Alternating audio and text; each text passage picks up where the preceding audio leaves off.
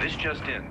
Accused cop killer David Vickers has changed his plea to guilty in the shooting death of Officer Thomas McBain. The murder happened 25 years ago in Atlantic City, New Jersey.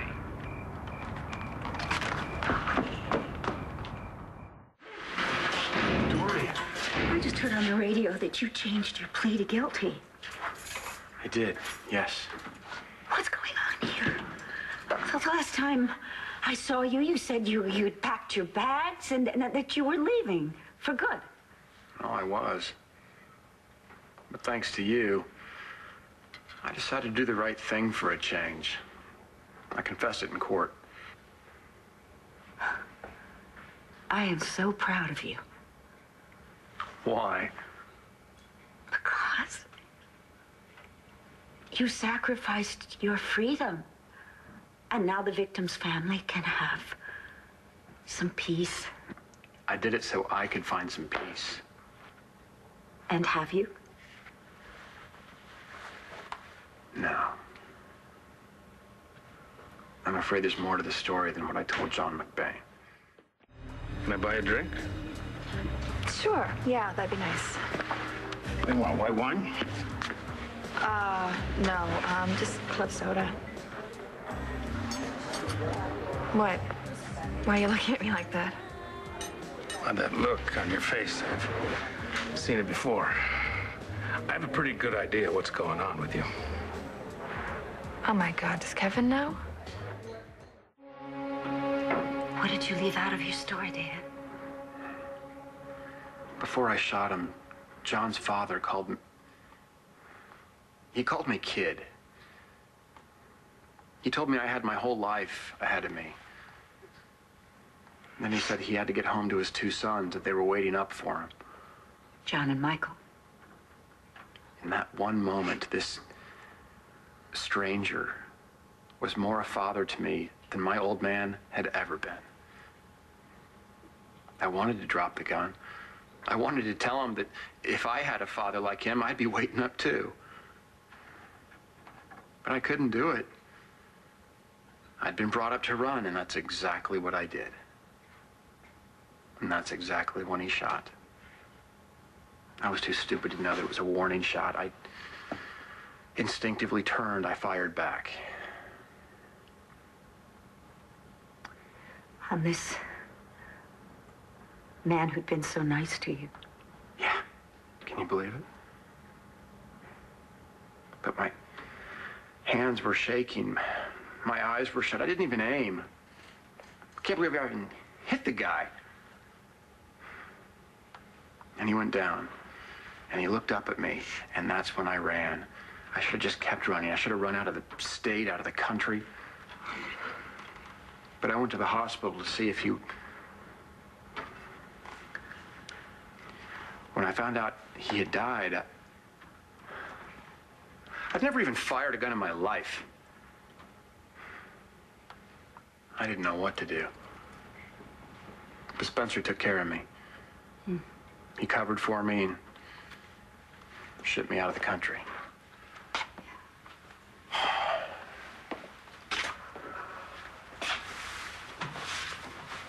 Look, Dorian, we already had our goodbye. Let's just leave it at that, okay? No, David, we're not going to leave it at that. Look at me. David? I am not going to turn my back on you. What's Clint Buchanan going to have to say about that? Does Kevin know about what? Nothing, just that, you know, that you're being so nice to me. I'm not sure he'd approve. That's not what you meant, Kelly.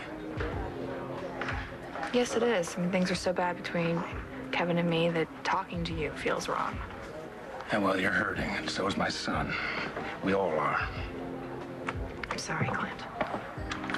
What I meant when I said that look in your eye was the same thing with Viki when she lost Megan. There was an emptiness about her. There was nothing that could fill it up. Thanks for covering for me with the detective. Having people know it was my fault It wasn't your fault. would have been too much for me to handle anyway. If it hadn't been for you smashing that vodka bottle, I wouldn't have survived. Nah, you're stronger than you think. It was because of you. Sharing an experience like this,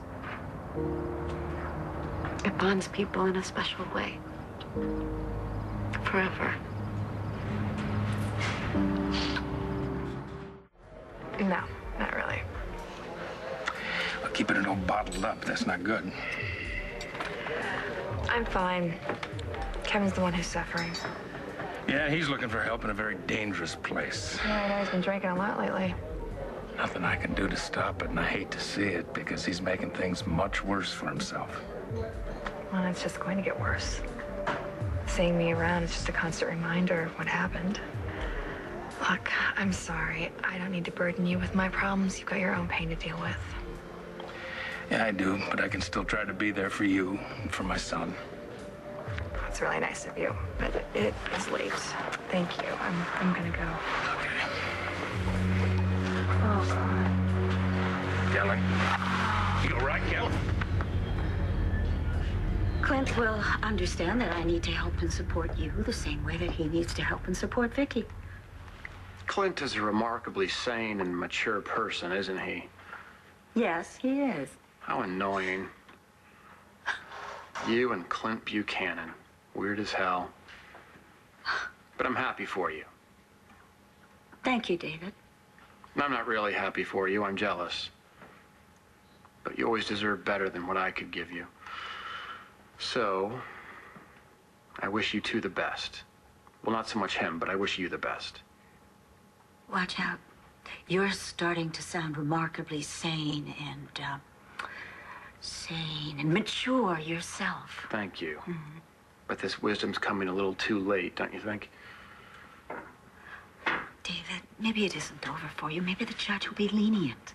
Oh, because I've been such a model citizen all these years? I don't think so. Well, I'll remain positive in your behalf.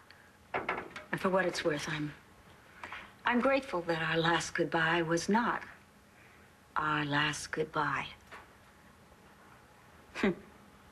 The only good that could have come out of your going away would have been... Was that Spencer would be out $1 million in bail money? Right. You behave yourself, okay? And just remember, you've got a friend out there. Bye. Bye. Thank you.